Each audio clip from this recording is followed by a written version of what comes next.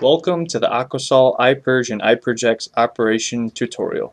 This video covers the necessary procedures for correct operation of the I-Purge and I-Purge X units.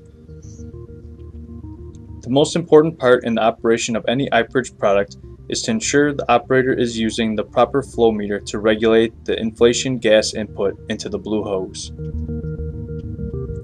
The inflation gas supply must first be connected to the blue hose.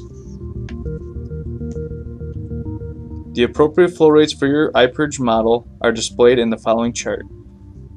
Please note the different rates for the I-Purge and I-Purge X along with the different size units.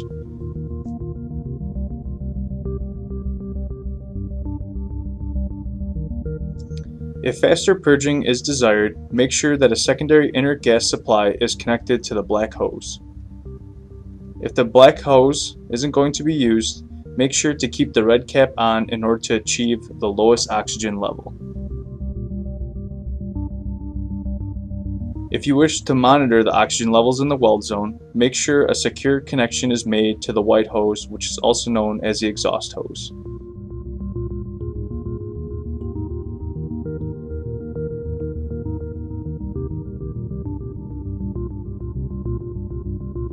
All connections and assembly steps for the I-Purge system apply identically to the I-Purge X expandable purge bladder.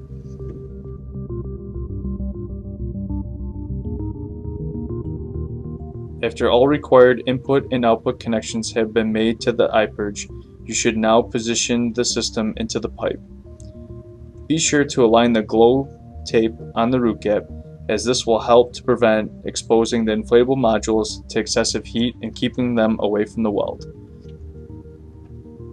Now you may turn on the inflation gas supply to the correct flow rate specified earlier in this video.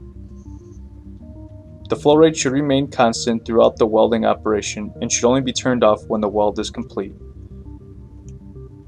When the I-Purge has inflated to conform to the inner walls of the pipe, purging will begin automatically as the inert gas will release from the pressure relief valve and diffuser. To expedite the purging process, you may directly pump inert gas into the weld zone via the black purge hose. Welding can begin when oxygen levels have reached a suitable level in the weld zone.